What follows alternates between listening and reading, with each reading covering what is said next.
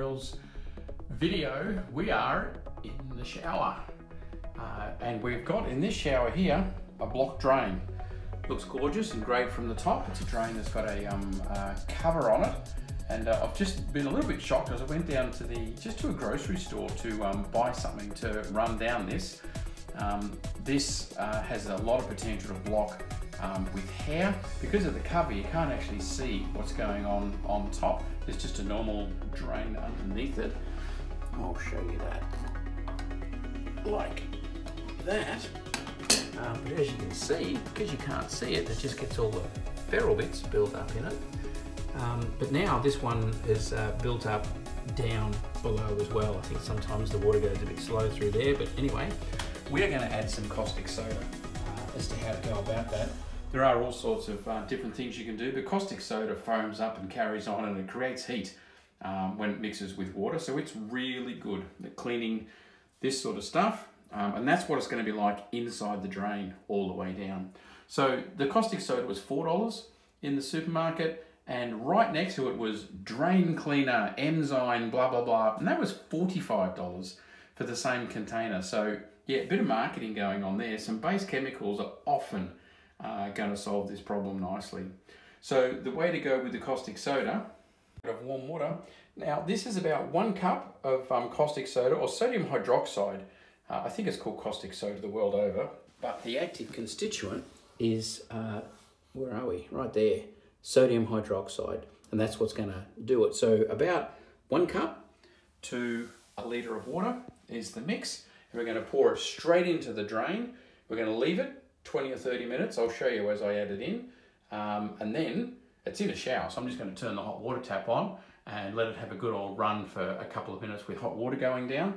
And hopefully that'll clear it. But as you can see, looking down there, it's pretty feral. Having the cover on doesn't help with seeing that and cleaning it out. Okay, so here we go.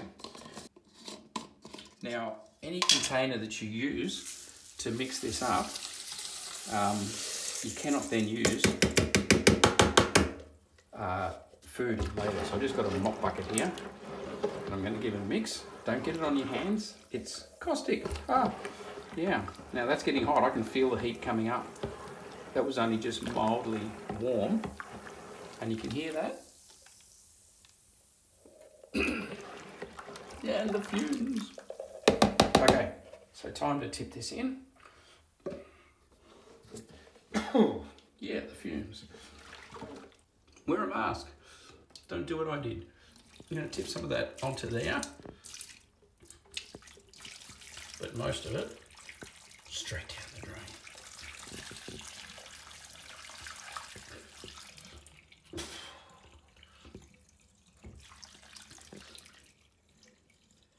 Wear a mask. It's caustic soda. It's really quite strong. So we're going to leave that for 20 minutes. Come back. Turn the shower on and run a great heap of hot water down there, and hopefully that'll clear that out and block it. You can, of course, check mechanically. That drain's actually really hard to get out. It does come out, but you can get a piece of wire and stick it down to see if you can't hook any hair or any other solid matter that's gone down there. But hopefully we're just going to do the cheats way, use a whole container of caustic soda, $4. It's worth a try, and I'll get a brush and clean that up as well. It'll come off really easy now that I've tipped a bit of caustic soda on it, and away we go. It's a normal drain like a kitchen sink or a basin. If you've got the same situation, if you've got a metal drain plug in there like that, what happens? You pour your caustic soda in, but then you've got to rinse the caustic soda off that metal. You don't want it to corrode it and start it to rust. And also, in a shower, this house is on a concrete slab, so there's no way of getting underneath the house, so there's no U-pipe to go and clean or anything like that. Different though, in a cupboard, there'll always be a U-pipe. There it is, right there. 2 lock nuts, one there, one there. Put a bucket underneath it, undo the lock nuts, and pull it out, and then you can clean this pipe out and clear any blockages that way. But of course, don't make the mistake that I did once on a kitchen sink. You take the blockage out and you've got this pipe full of water, and it's like, oh, what do I do with this? What do I do with this? Well, there's the sink, bang, tip it in like you always do. But the problem is that's not connected when you've got the U-pipe off, and the water just goes straight out and into your cupboard. So don't do that, what I did, but just have a bucket, stick it underneath and tip it all into a bucket, and then you get to clean that out. And that's also how you recover if anything gets lost down in. So here we go. We are half an hour later. I'm going to turn the fan off. I'm going to cheat with that dirty cover down there and just see what the water's going to take off. But I'm going to give it a good old run on just the hot on.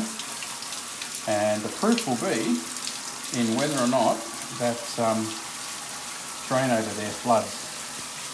Because it has not been able to cope. To start with, we are looking fantastic. Alright, I'm going to give that a run for a minute and see how it goes. Getting nice and hot in there. And you can see here, the water is just rapidly running straight down that drain without any blockage at all. I will give it a bit of a scrub as well to clean up the vents there. But as you can see, well, this, you just turn it on and 10-20 seconds later, that drain wasn't taking all the water, less water than that, and it was filling up. So we have resolved this issue. The caustic soda's cleaned away the blockage and letting the water run again. Good job. Hope it works for you as well. If you've got metal pipes, then you'll have to be very careful about what you're doing with your metal pipes. But I've got all plastic pipes here, so I know that's going to resolve it and not be a problem. Okay, so there we go. The caustic soda's done the trick. I just put that down under the shower head. It was a bit feral, didn't really want to touch it and scrub it, and it all just came off just from the hot water falling on it. So that's all rinsed away, looking beautiful.